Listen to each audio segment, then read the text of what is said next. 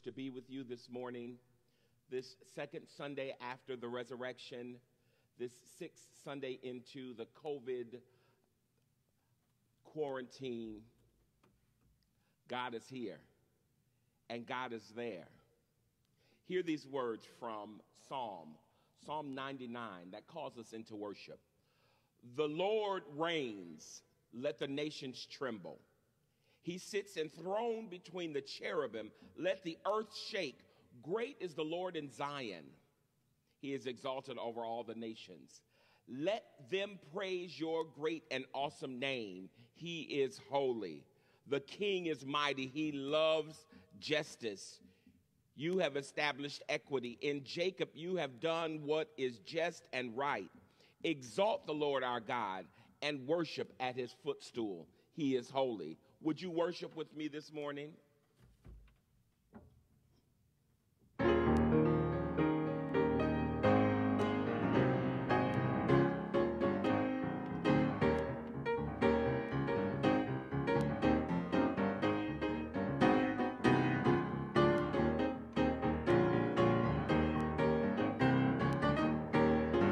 You be free from your burden of sin. There's power in the blood, power in the blood.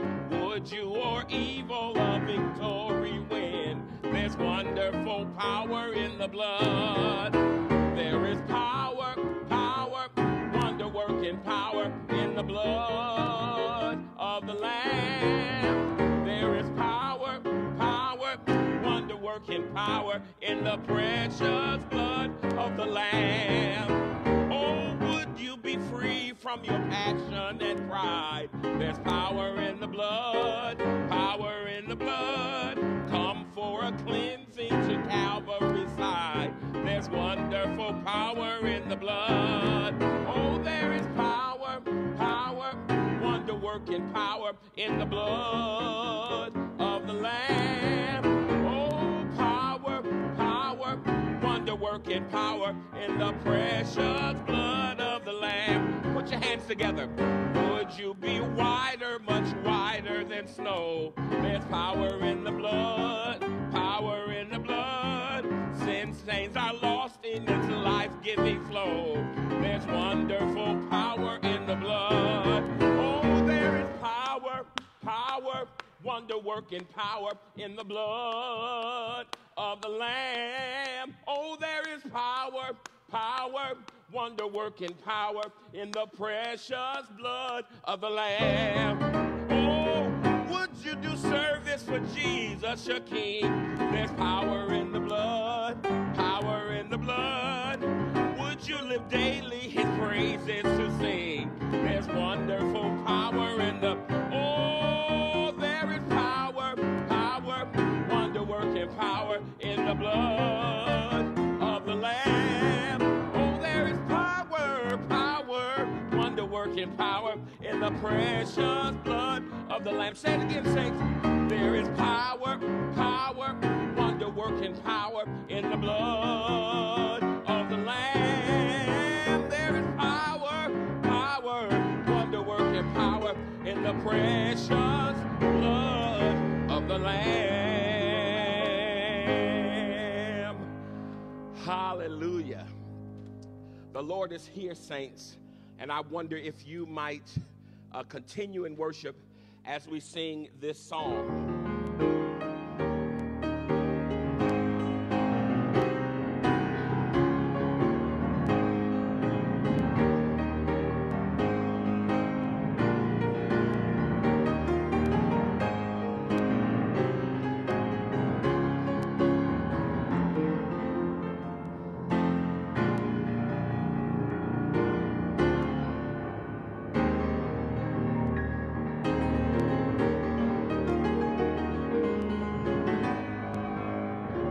I serve a risen Savior, he's in the world today.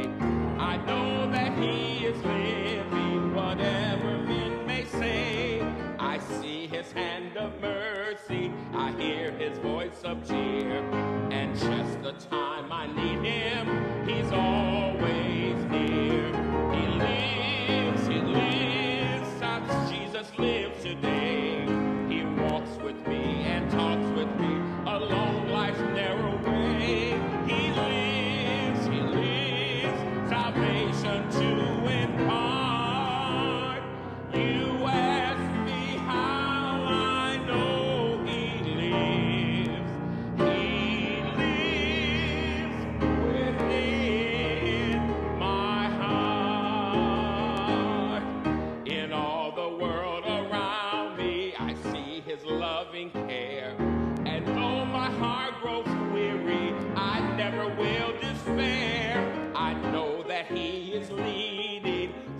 the stormy blast. The day of his appearing will come at last. He lives, Christ Jesus lives today. He walks with me and talks with me along life's narrow way. He lives, salvation to impart. You ask me how I know he lives.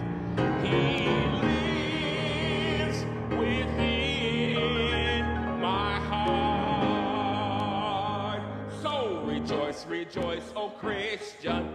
Lift up your voice and sing eternal hallelujahs to Jesus Christ the King, the hope of all who seek him, help of all who find. None other is so loving, so good and kind. Oh, he lives, Christ Jesus lives today. He walks with me and talks with me along life's narrow way. He lives, salvation to impart. You ask me how I know he lives. Jesus lives within my heart. I want to go back to that second verse. In that second verse of this song, it speaks to us right now in this season of COVID-19. Listen to the words or sing them with me. In all the world around me, I see his loving care. And though my heart grows weary, I never will despair. I know that he is leading through all the stormy blasts. The day of his appearing will come at last. He lives, Christ Jesus lives today. He walks with me and talks with me along life's narrow way. He lives, salvation to impart. You ask me how I know he lives. He lives within my heart. Oh, hallelujah, saints. Is he living in your heart? Is he living in your heart? Hallelujah. This next song, oh yes, it takes me back.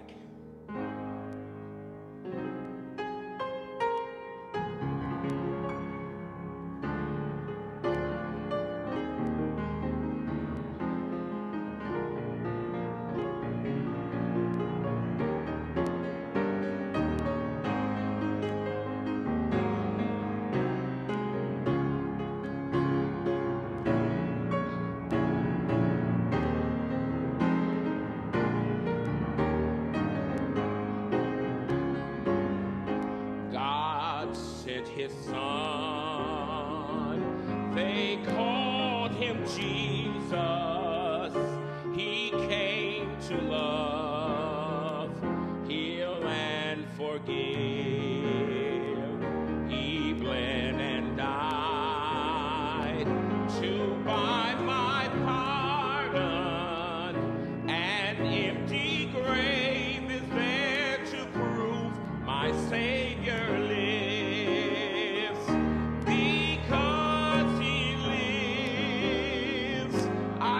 Face tomorrow because he lives. All fear is gone because I know he holds the future, and life is worth the living just because he lives. How sweet to hold our newborn baby and feel the pride and joy she gives. But greater still, the calm assurance this face because Christ lives. Because he lives, I can face tomorrow. Hallelujah. Because he lives, all fear is gone. Because I know God holds the future, and the life is worth the living just because he lives. Listen, and then one day I'll cross that river. I'll fight life's fight, no war with pain. And then as death gives way to victory, I'll see the lights of his glory, and I know he lives. Come on, saints. Because he lives, I can face tomorrow. Because God lives, all fear is gone. Because I know he holds my future. Life is worth the living just because he lives. Come on, say it again. Because he lives, I can face tomorrow. That'll take you there. Because Christ lives, all fear is gone. Because I know he holds the future. Hallelujah. And life is worth the living just because he lives.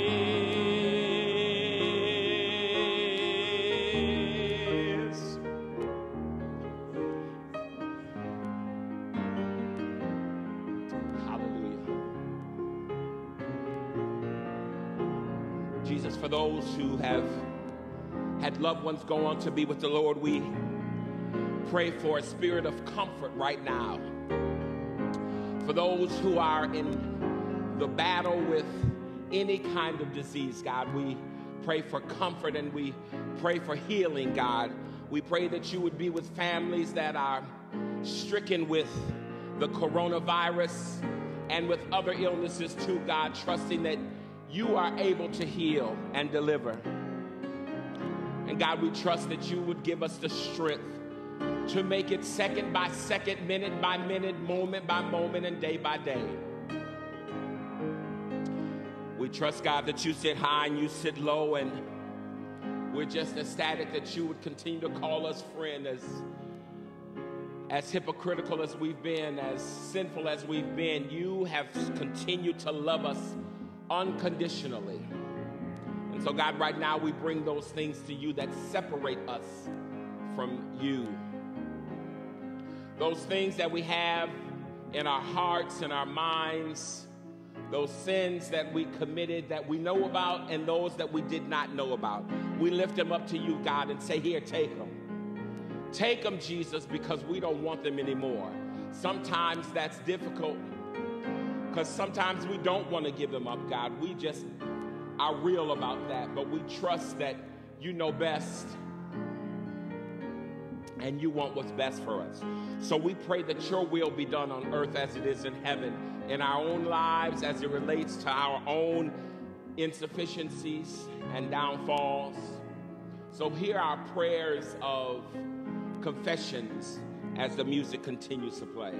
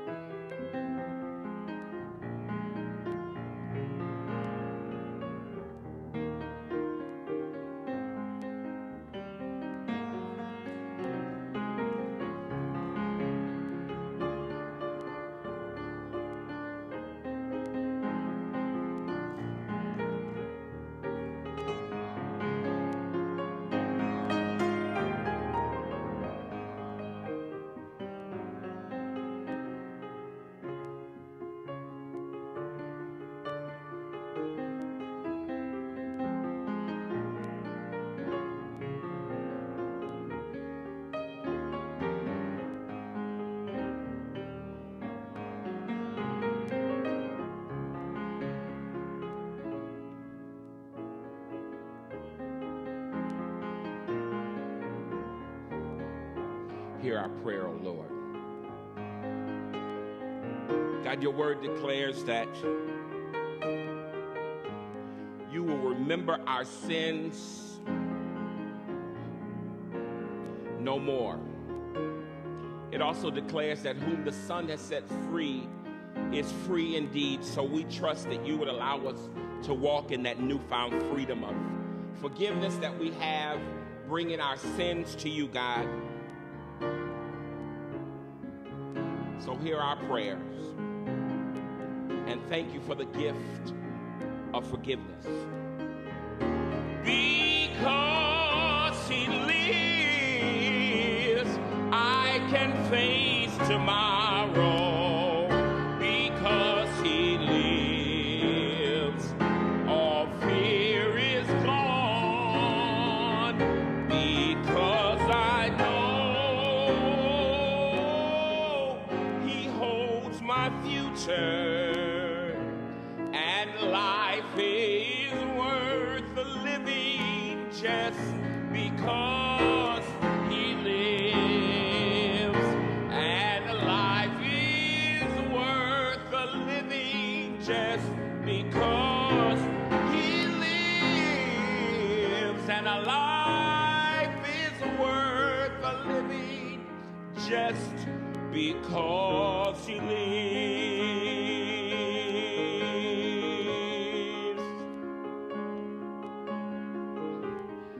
If you were planning to give up, don't. God's got you.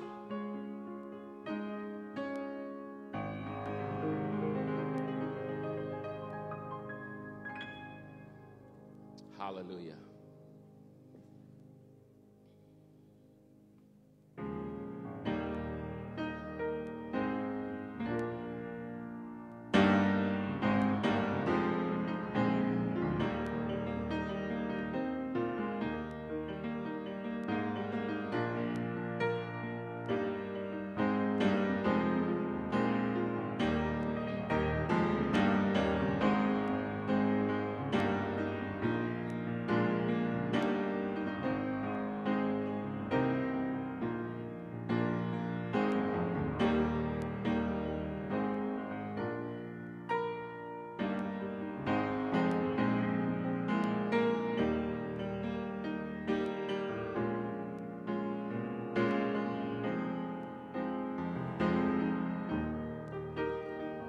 In Christ alone, in Christ alone, my hope is found.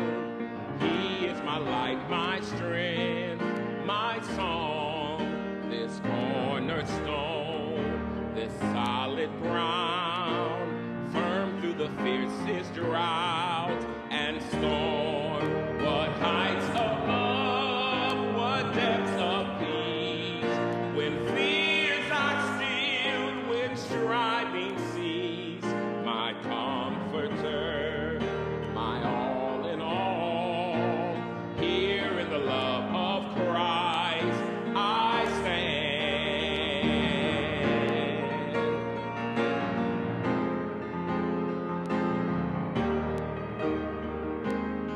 Christ alone, in Christ alone, who took on flesh, fullness of God in helpless babe, this gift of love and righteousness, scorned by the ones he came to save, till on that cross as Jesus died, the wrath of God was satisfied, for every sin on him was laid.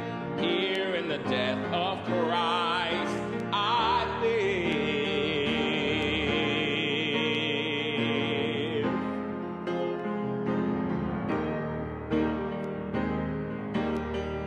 There in the ground his body lay, light of the world by darkness slain, then bursting forth in glorious day, up from the grave he rose again, and as he stands in victory,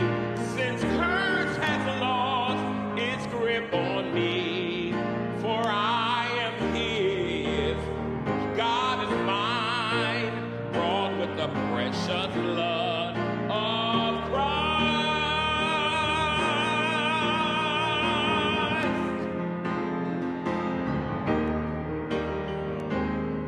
Listen, no guilt in life, no fear in death. This is the power of Christ in me. From life's first cry to final breath, Jesus commands my destiny. No power of hell, no scheme of man can ever pluck me from his hand till he returns or calls me home. Here in the power of Christ I'll stand. No power of hell, no scheme of man can ever pluck me from his hand till he returns or calls me home. Here in the power of Christ I stand.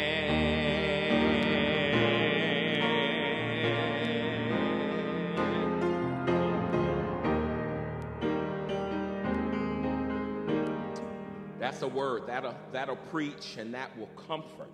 Remember that.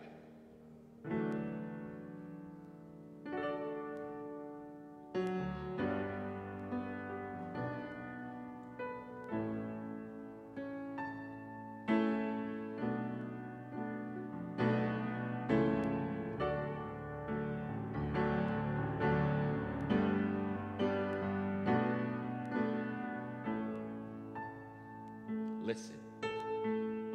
You were the Word at the beginning, one with God the Lord Most High. Your hidden glory in creation, now revealed in you are Christ. What a beautiful name it is. What a beautiful name it is. The name of Jesus Christ, my King. What a beautiful name it is. Nothing compares to this. What a beautiful name it is. The name of Jesus.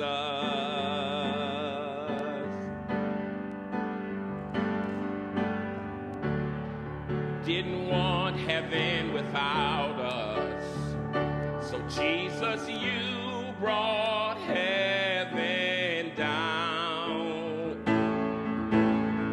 My sin was great, your love was greater, but could separate us now. What a wonderful name it is. What a wonderful name it is. The name of Jesus Christ, my King. What a wonderful name it is. Nothing compares to it.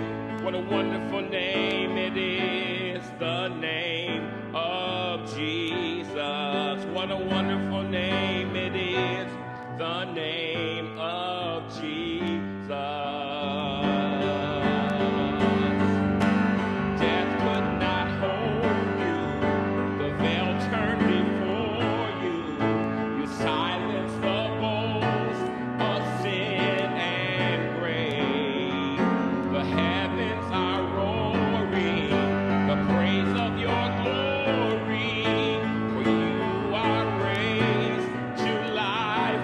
Again.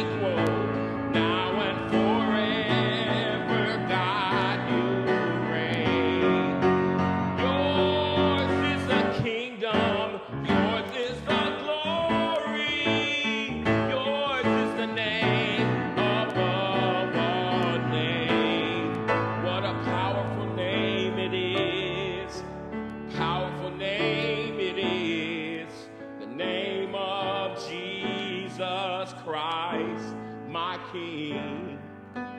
Powerful name it is, nothing can stand against. A powerful name it is, the name of Jesus. Powerful name it is, the name of Jesus. Powerful name, the name of Jesus.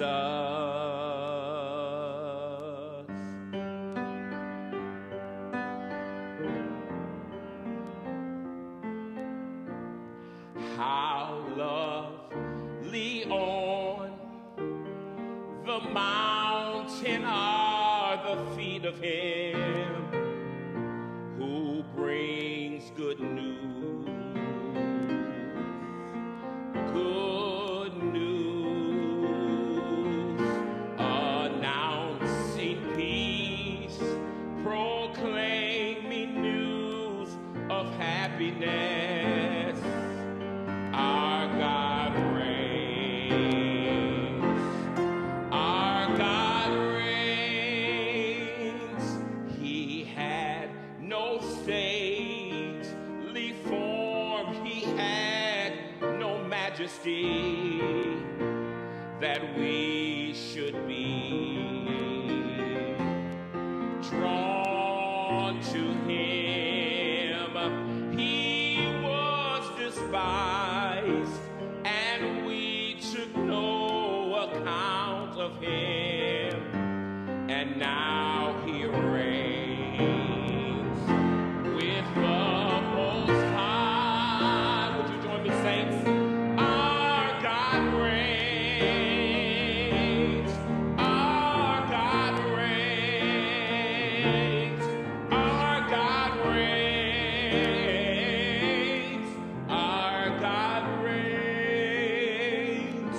It was our sin and guilt that bruised and wounded him.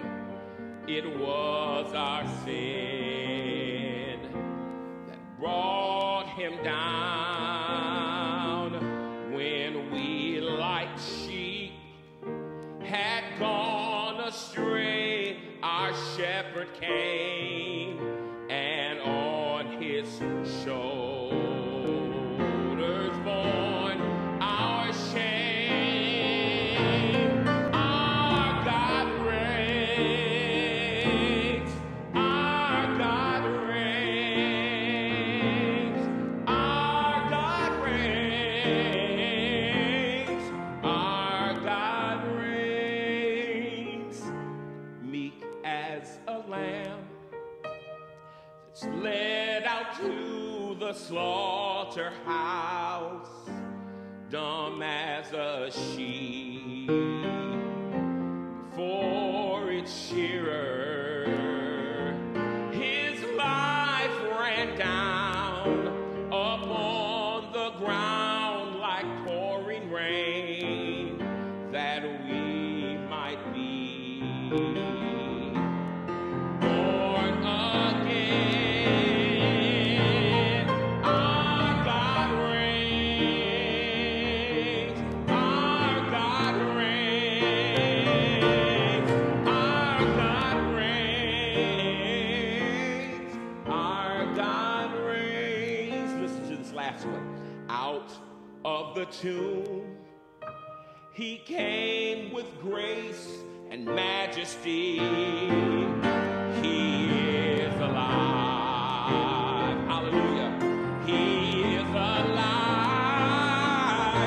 God loves us so. See here his hands, his feet, his side. Yes, we know he is alive. Our God reigns. Our God reigns.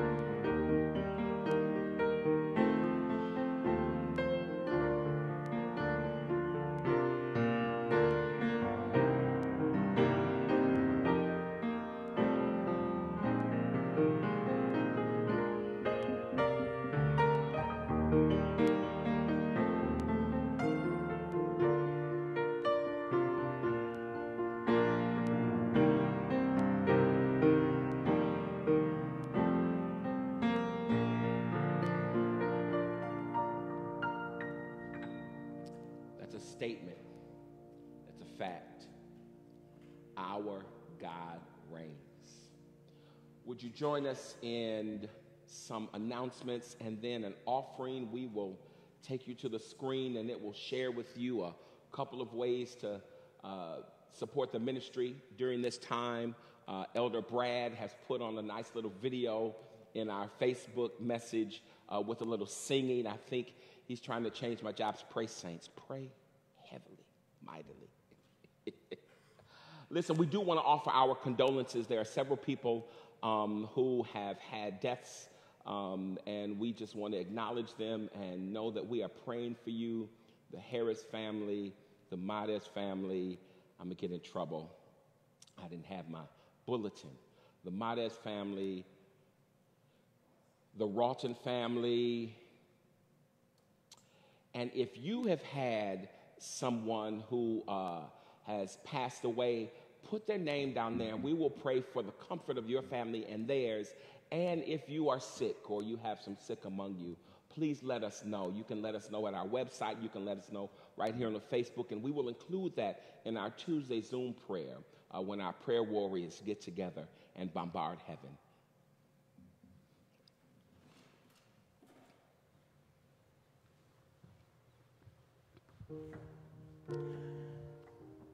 Christ the Lord is risen indeed.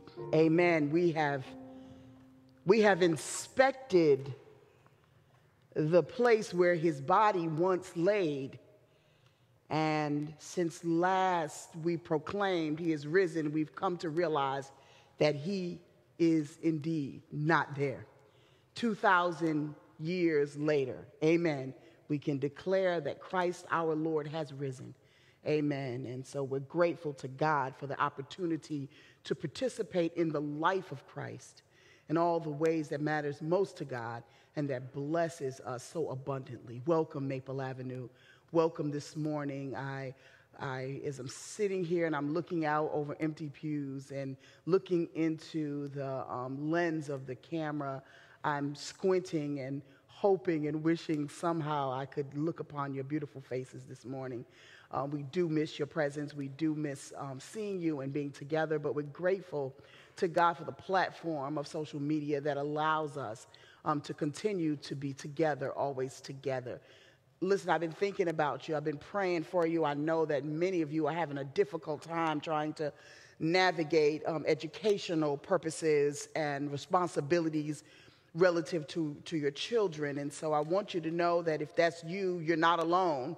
There are plenty of others who are also in that same place. So when you cry out, Lord, have mercy, do so on behalf of not just yourself and your children, but on behalf of others who are in the same place. There are so many others among us also who just have cabin fever, just feel like you just can't wait one more day to just endure this experience. And for you, we pray for grace and we pray for compassion of your loved ones who might be inclined to want to be annoyed, but your anxiety is real, your concern is real. And so we pray for you. We lift you up, certainly during this time. For those who are under the weather, whose health seems to be failing, and as CJ said, for those who have had to say farewell to loved ones far sooner than we thought, we do want to certainly extend a word of condolences to you, in addition to the names already spoken. Certainly the Yarbrough family, we're lifting you up in prayer. Certainly Rakendra, and Renisha and the Powell family and the Warfield family.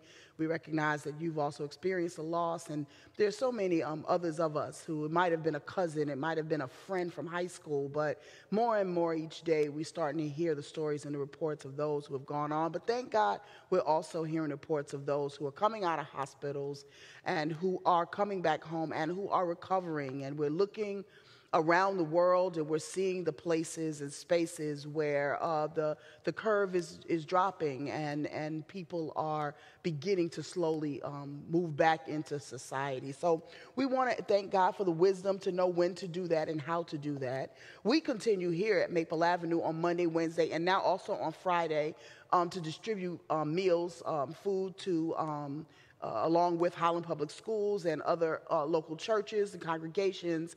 So we have about 70, 75 students that are fed from here on a Monday, Wednesday, and Friday. So I do want to say a word of thank you to you who have faithfully, who have been volunteering and offering your time.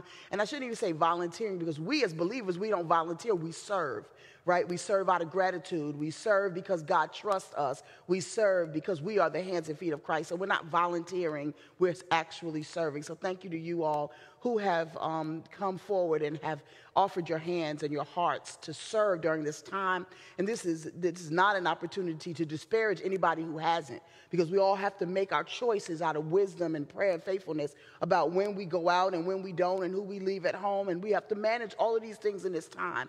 So I don't want anyone to feel ashamed or anything because you haven't been here. But if you have, I just want to say a word of thank you to you. Also want to continue to be grateful for Joe, our administrative assistant. We had our administrative assistant celebration, awareness, whatever it was this week before I returned. And so we have to properly, Joe, say a word of thank you to you. But I do want to formally thank God for you and for all that you do to hold things together here in this place, whether we're here, whether we're not, all of the ways in which you go above and beyond in order to be a blessing to us. So if you all think about it, take an opportunity to put a little note on her page, drop a little card in the mail or something that just lets Joe know how much we do appreciate her administrative heart and ministry here at Maple Avenue.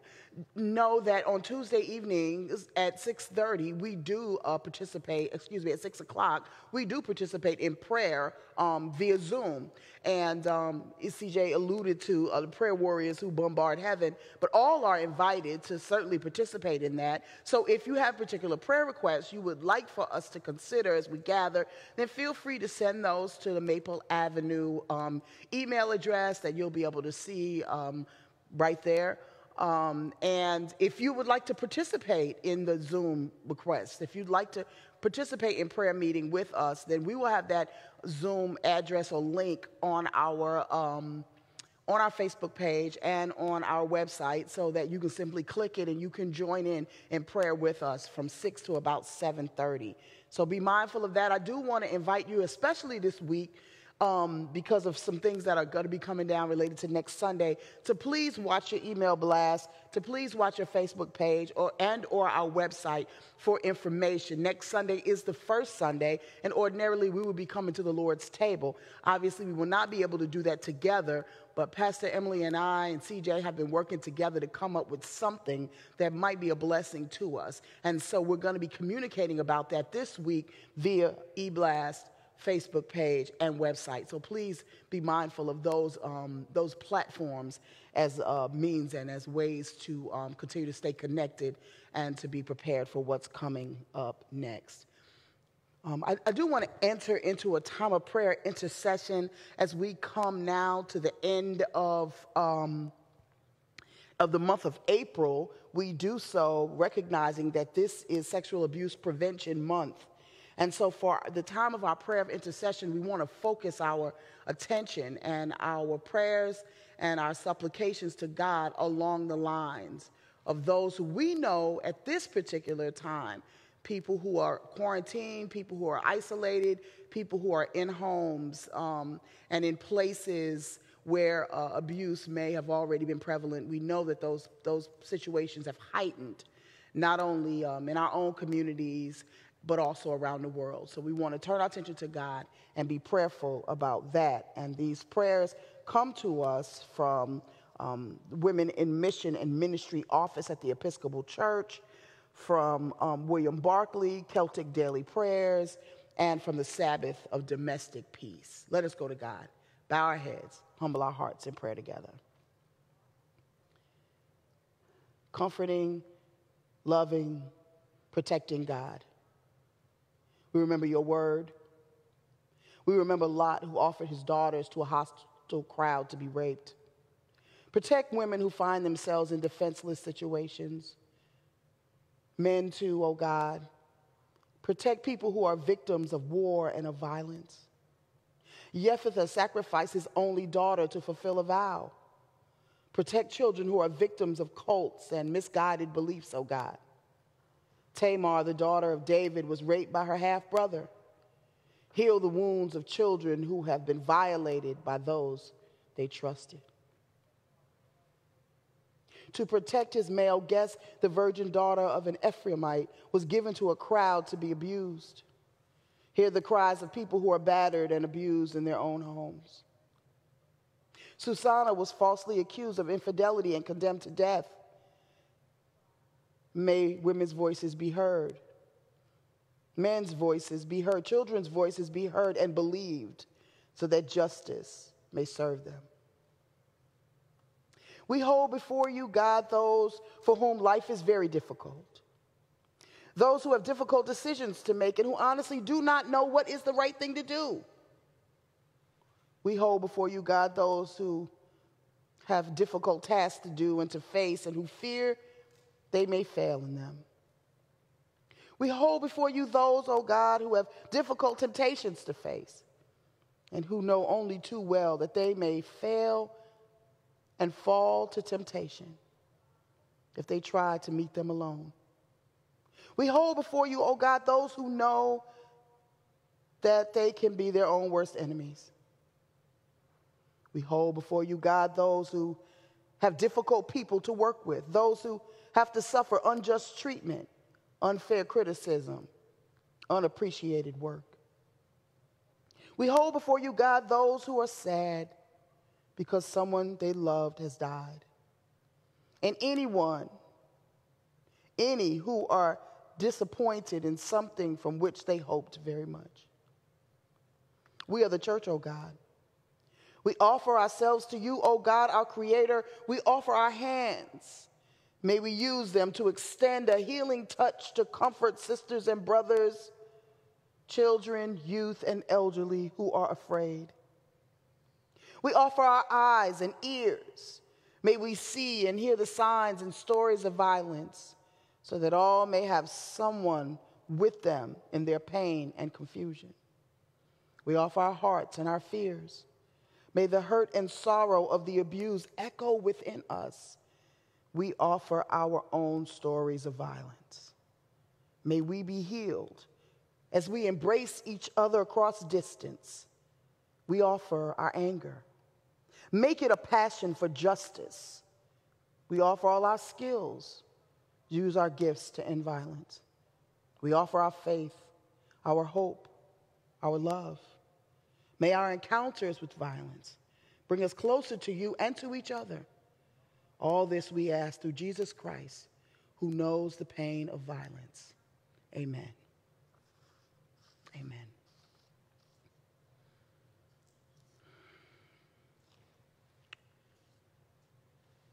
And so this week I will be engaging in a conversation with others around the church about how we can help individuals who might be experiencing violence to communicate that in ways that could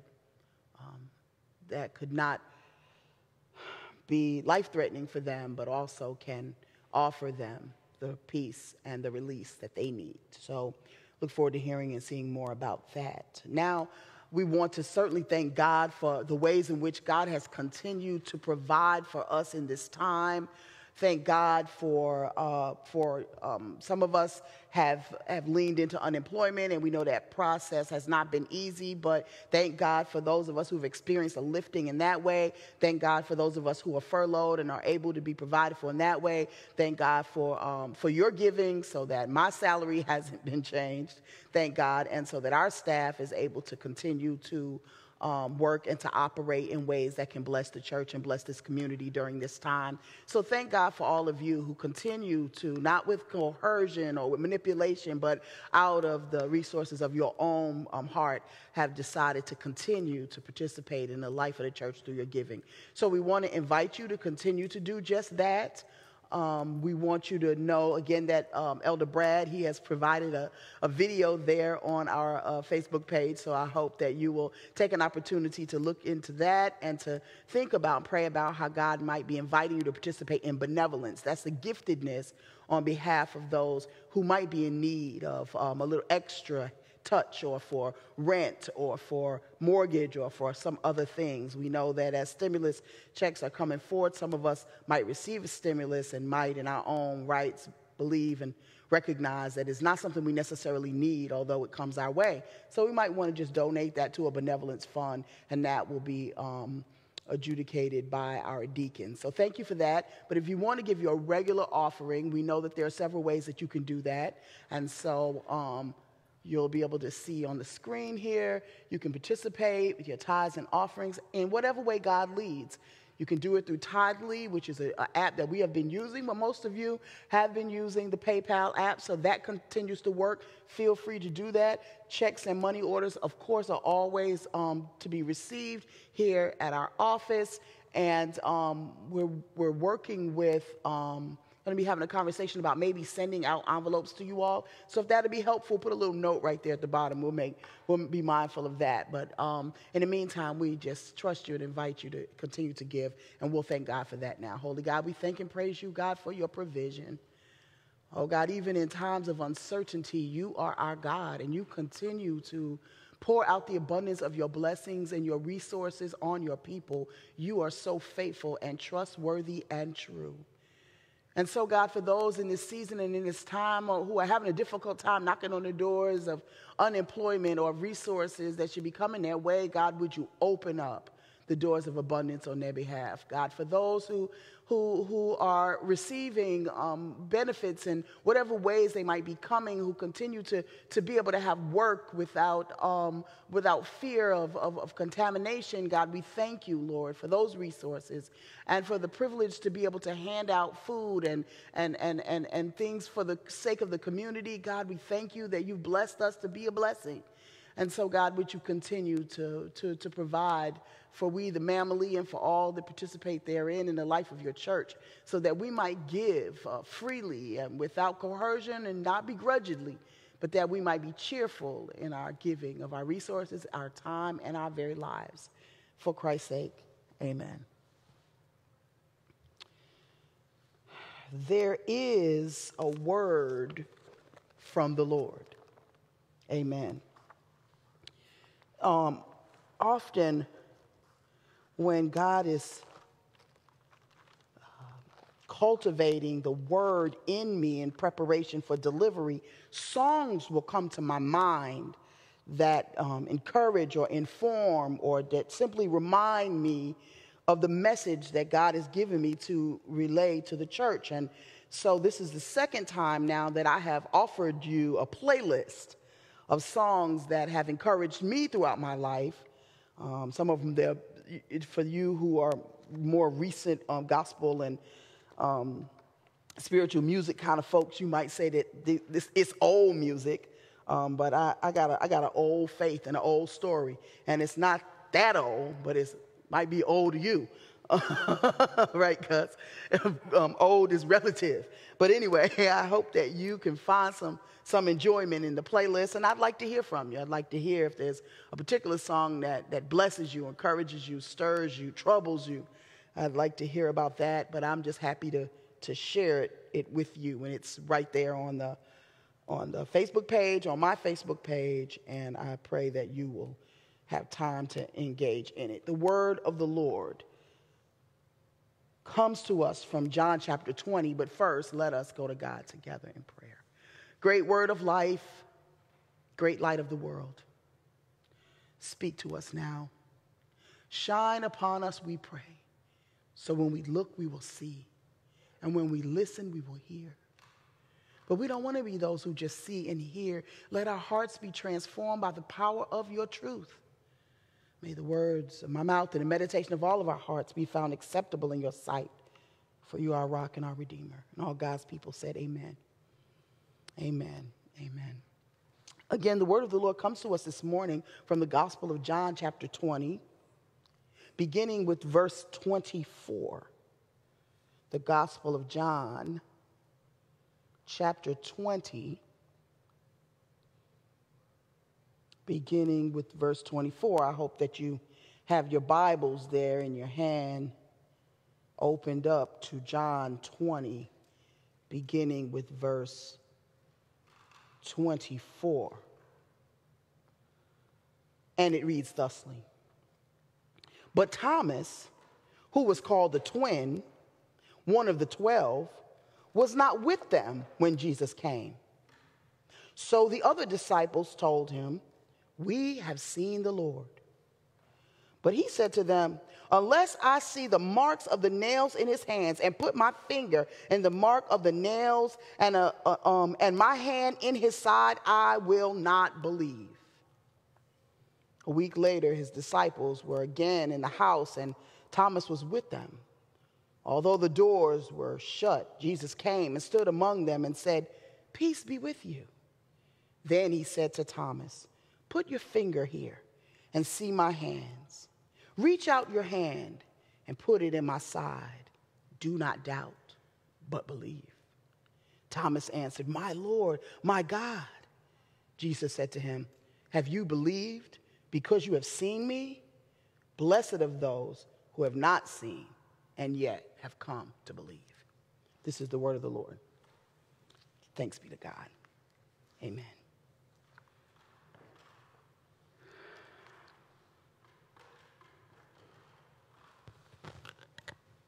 There are some things that are unbelievable, and yet for some reason we find them easy to believe. I could evoke a certain musing about Clorox and Lysol wipes, but I won't go there. What I will do, though, I will invite you to just simply lean for a second into social media, into the things that people are saying and things that people are doing at this time. People are often recommending unbelievable things, but somehow we find it easy to believe. The tabloids at the checkout counter tell stories that are unbelievable about stars, about people in other lands. Unbelievable. Yet somehow we can find it easy to believe. In this time of social isolation, when we're apart from each other, it's easy for lies to play in our heads about each other. That's how the enemy works and divides. When we're apart, begins to draw narratives that if we were face to face, we would know were not true. But for some reason, the unbelievable is easy to believe. And then there are some believable things that are really hard to believe. It's hard to believe that we've been apart for 40 days now. In some ways, it seems much longer. It's hard to believe that we will ever be back together again. And it's hard for some of us to believe that one choice to decrease social isolation too soon could result in the death of someone we love. There's some things that are believable, but we just find them hard to believe. Then there are things that we have no need to believe. Like we don't really have a need to believe Jesus rose. I know, wait a minute. Before you decide that you're going to move on to somebody else's Facebook Live, just stay with us for a minute. What I'm saying is, unless you're in a place like where the Maasai nomadic people in Kenya are moving from place to place in search of sources of water, Unless we have been this level of thirsty, we don't need to believe that Jesus is living water. Unless we are scrounging around at the dump in Guatemala looking for our next meal with growling stomachs and longing desperations, unless we've been that level of hungry, I think we don't need to know Jesus as the bread of life. And let's face it, beloved, more developed nations like ours, we sing a good song, we talk a good talk, but I would argue we don't need to believe in Jesus. Now, I know we have this pietistic confession, I believe in Jesus, but I also am inclined to challenge this same confession. And I'm going to ask you to ask yourself, how many of you believers even read or study the life of Jesus? How many of us take the time to learn about the historical and biblical Jesus, the one in whom we claim I believe? Well, if we don't, if we haven't read or studied or taken the time to do this work, then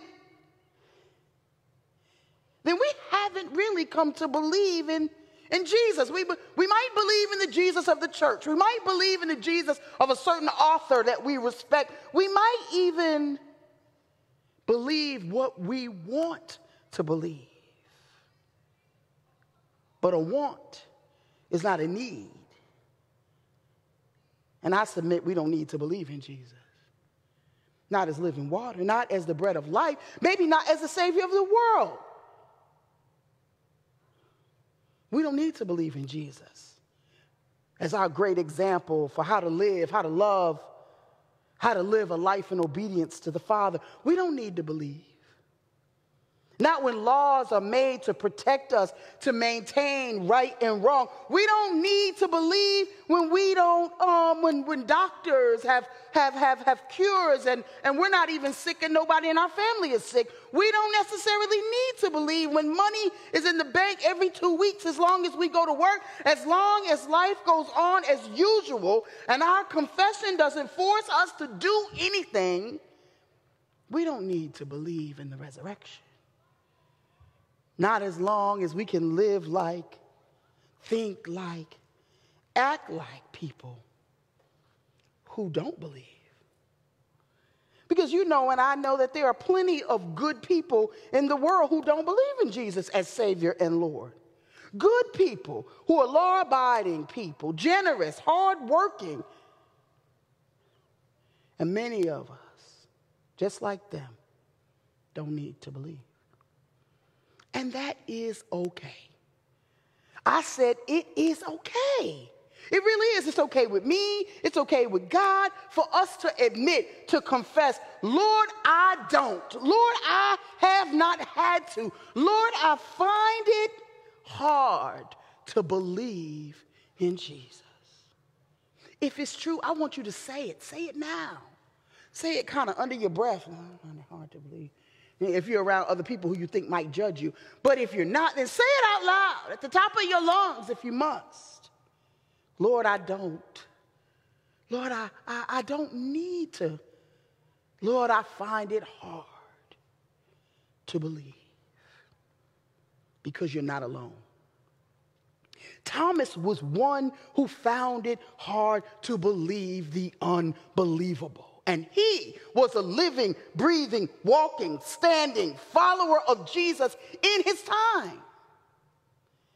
But when the others came into a room filled with fear and uncertainty and social isolation, proclaiming Jesus has risen, this may have been the first time for Thomas that he had a need to truly believe. And we can't judge Thomas. I mean, you know, people come to believe in varying ways, right? There are some people who, they hear the invitation. There are some people who emerge from the waters of baptism at whatever age. There are some people for whom when Jesus says, come follow me, like Philip, they just get up and they just follow. And we don't know they believe just because they follow, but we know they believe because what they do after they follow. Philip immediately follows and goes and gets his friend. He wants him to believe too. That's what believers do. We testify, we share, we encourage, we invite others to come with us. Levi, tax collector, sitting at the table. Jesus says, come follow me. Gets up, leaves the table, just like that. Some people just believe that way. You just hear it and it compels them, and they just go forward with it. And you know again that Levi believes, because what does Levi then do? He goes to his house and he throws a party and he invites all of his friends to come over and to meet, to engage, and to come to believe in Jesus too. Some people just it seems like they get the invitation and it just washes over them and they just follow. And then there are other folks, kind of like Peter.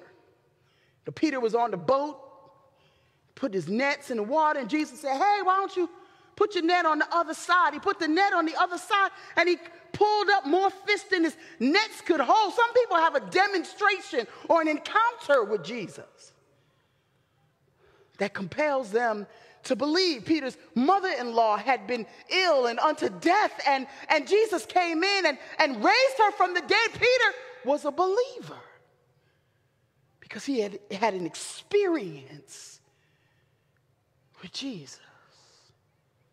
Nathaniel, he's the one that Philip came to and said, hey, come and follow him. And Nathaniel didn't just up and follow just like Philip did. No, Nathaniel had some questions. He didn't quite believe, and doubt became his companion. Can anything good come out of Nazareth? Can anything good come from the place or the person that you're asking me to follow?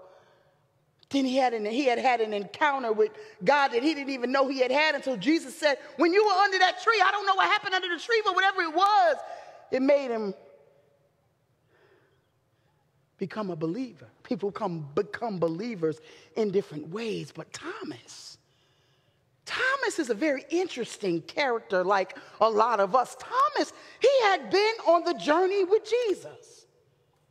But thus far, he had not had the need to believe. This should be an encouragement for those of us who've been in the church for our entire lives, but still have not had to believe. Unless I see the nail marks in his hands, unless I can put my hand in his side, I will not believe, Thomas declares. We can testify that we've been in church since we were born. We have eaten the equivalent of 14 loaves of bread in small communion cracker measures and an entire orchard of grapes in tiny cups.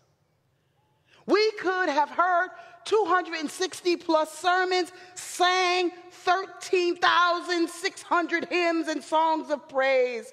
We could have hung out with Jesus fans and even wore the t-shirt and still not believe. Thomas was there. How could he not believe? He was there when Jesus preached the sermons. He was there when Jesus broke the bread. He was there when Jesus did the miracles and the signs to cause people to believe. He was there. He heard Jesus say, the reason the Father loves me is that I laid down my life only to take it up again. He was there. He was there when Jesus said, I'm going to prepare a place for you. And if I go, I will come back and take you with me. He was there when Jesus said, I will not leave you as orphans. I will come to you.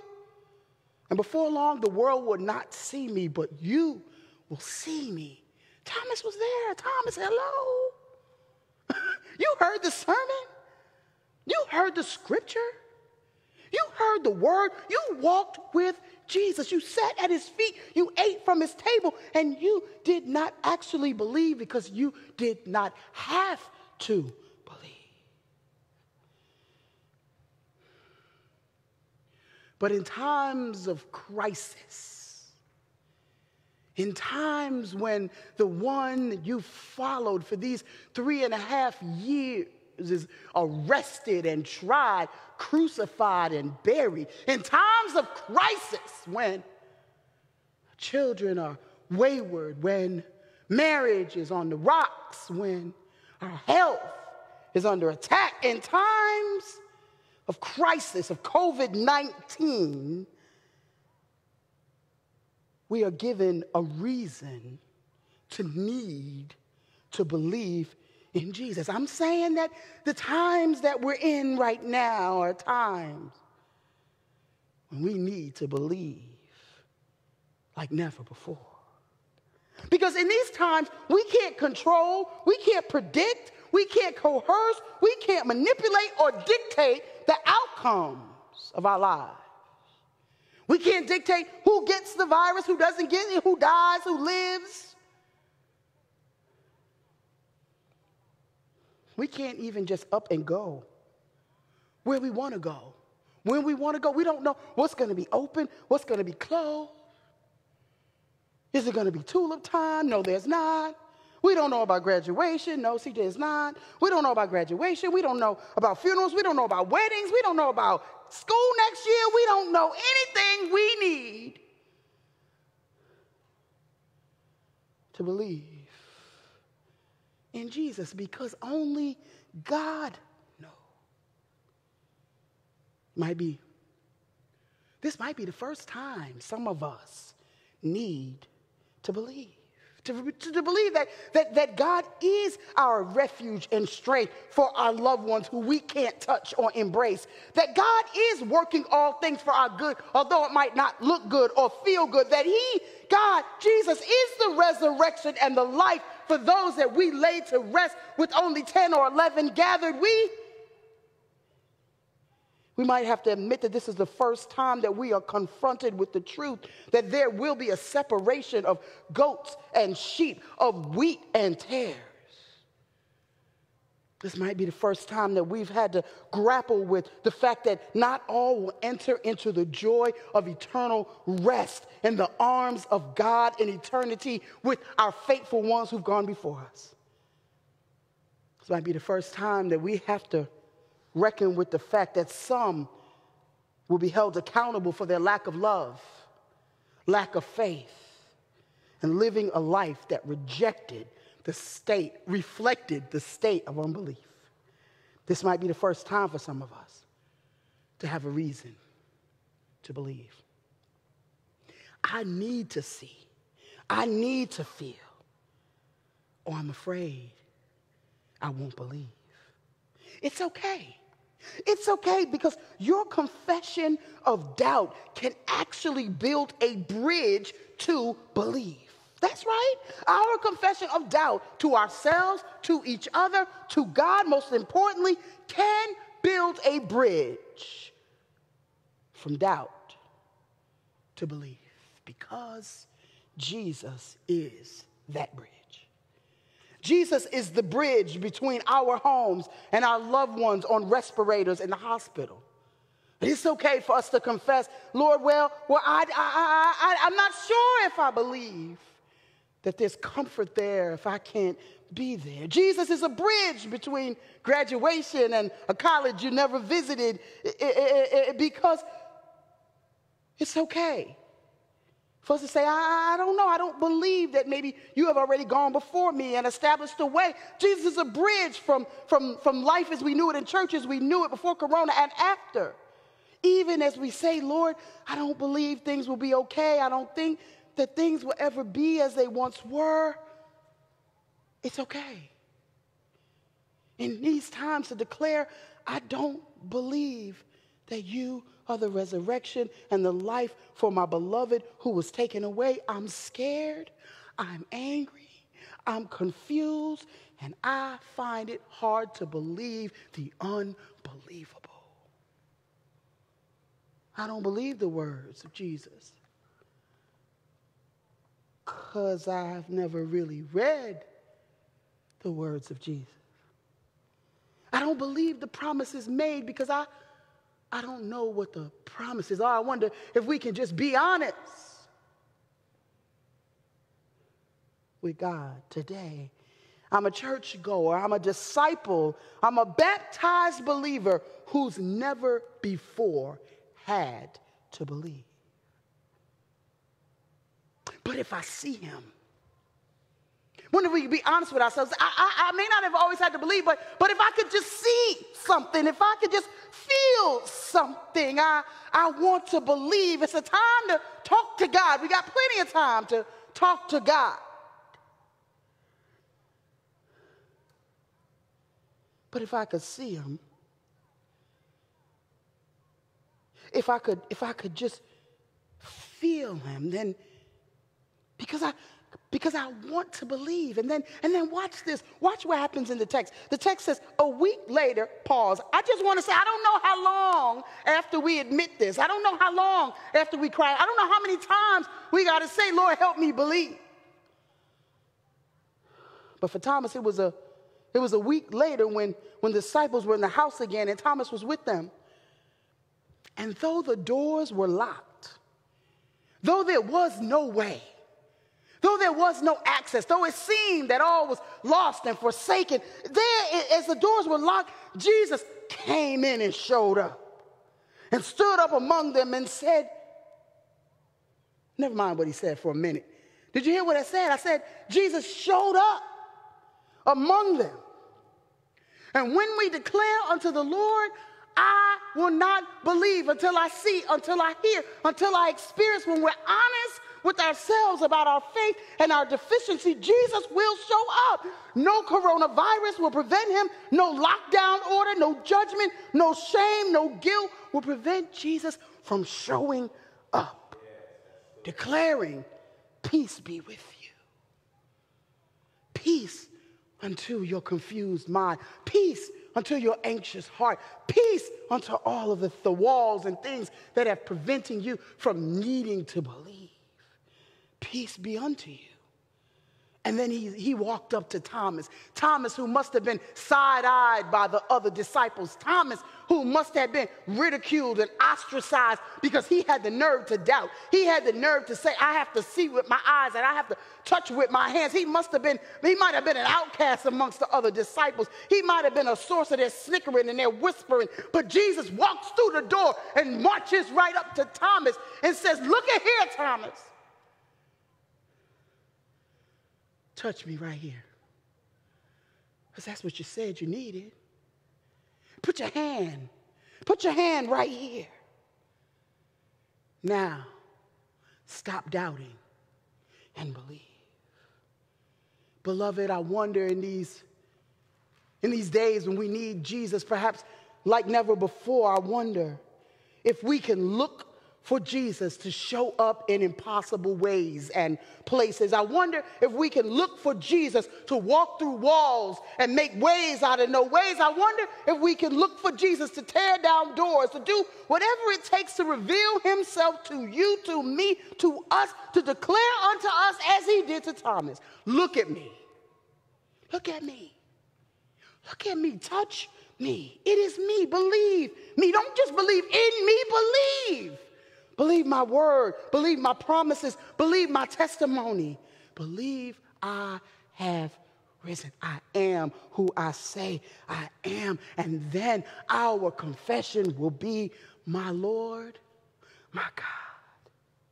My Lord means that I acknowledge that you are the greatest authority over me. You are my example, and you are the one I will follow. My Lord, I believe, and my God means you are my author, my finisher, my maker, my creator, sovereign and faithful. Fred Hammond said it in a song like this. He said, it goes beyond, you go beyond all knowledge or anything I've ever known, bearing what I never could, paid what I owed, covering my dark side. Unconditional you remain. Forever you purify. Yes, my Lord, my God, I believe. It shall be the confession of a true believer. And Jesus longs to show us, to touch us and be touched by us. Jesus is the bridge between our doubt and our true need for him. Let us pray. Gracious and holy God, we thank you for the gift of your word, for the manifestation of your spirit. God, would you stir down deep into our hearts? Would you break the bricks off of our hearts? And you might find a heart of flesh, conducive to the seeds of your word, that they might go down deep,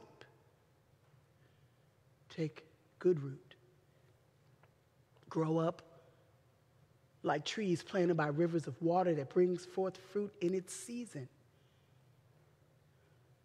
for your glory, which is for all of our good.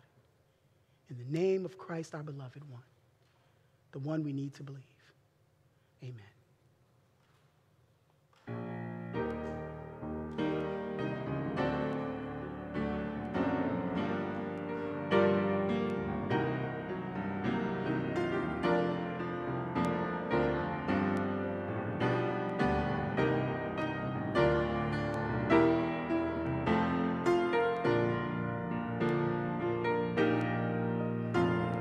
Though the storms keep on raging in my life, and sometimes it's hard to tell the night from day, there's a hope that lies within, and it reassures as you keep your eyes upon the distant shore. I know he'll lead you safely to that blessed place God has prepared. But if the storms in your life don't cease, just in case the wind keeps on blowing in your life, your soul has been anchored in the Lord. Harris family, Brandon family, Modest family, Moorfield family, though the storms keep on raging in your life, and sometimes it's hard to tell the night from day, there's a hope that lies within, and it reassures as you keep your eyes up on the distant shore. I know he'll lead you safely to that blessed place God has prepared. But if the storms in your life don't cease, and just in case the wind keeps blowing in your life, your soul has been anchored in the Lord, in the Lord. Oh,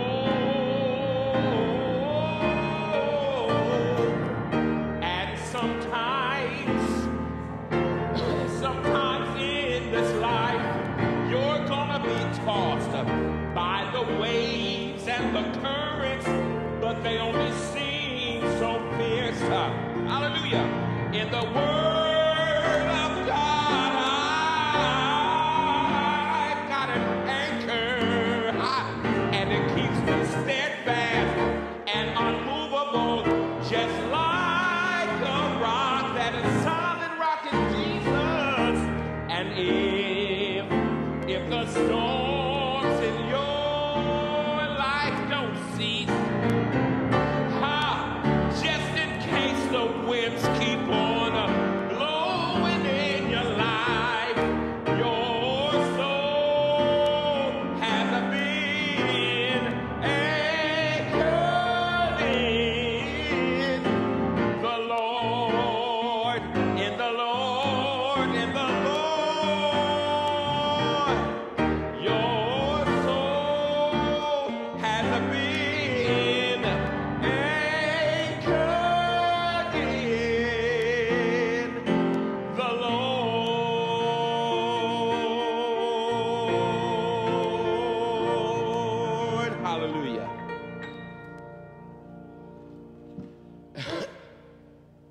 Hallelujah.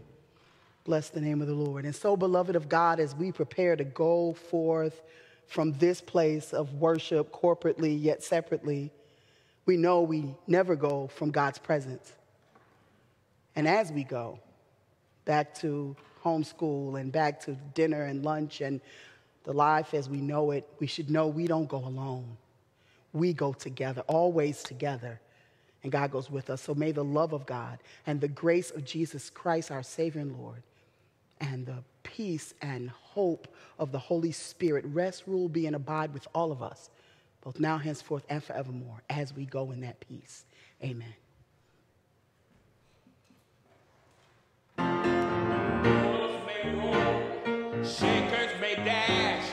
I will not pass because he holds me fast. So dark the day, night in the sky. I know it's all right, because Jesus is nigh in my soul. My soul, my soul, oh, my soul has been anchored in the Lord. Go with an anchor. Hallelujah, hallelujah, hallelujah.